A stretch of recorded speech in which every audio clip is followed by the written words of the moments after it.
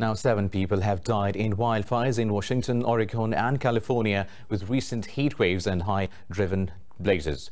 Officials said fires have damaged hundreds of buildings, forcing thousands of people to flee their homes. They said fires have burned more than 2.5 million acres of land in California, 480,000 acres in Washington and 300,000 in Oregon. California Highway Patrol says the fast-moving Bear Fire has carved a 25-mile path of destruction through the mountainous terrain. Over in Oregon, 3 people were confirmed dead as fires destroyed 5 small towns. Oregon Governor Kate Brown says the disaster can be the worst wildfire tragedy in the state's history. Authorities warn the death toll can rise as the wildfires are projected to worsen in the coming days.